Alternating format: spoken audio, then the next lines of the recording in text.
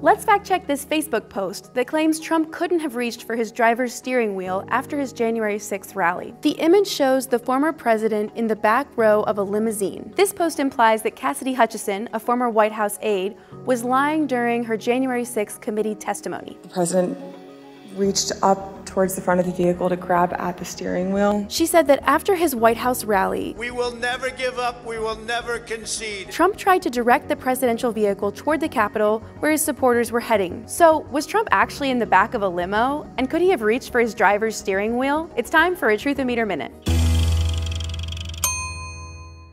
Hi, I'm Josie with PolitiFact. We weren't riding with former President Trump that day, so we don't know what happened when he was told he couldn't go to the Capitol. I'm the effing president.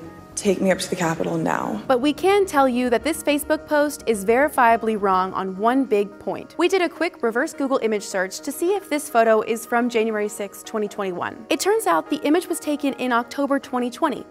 According to Getty Images, it shows Trump in Santa Ana, California. As far as Trump's transportation on January 6th, he was in an SUV that day, a Secret Service spokesperson told us. A C-SPAN video of Trump's speech shows a presidential motorcade of all SUVs leaving the White House rally. Time for the rating.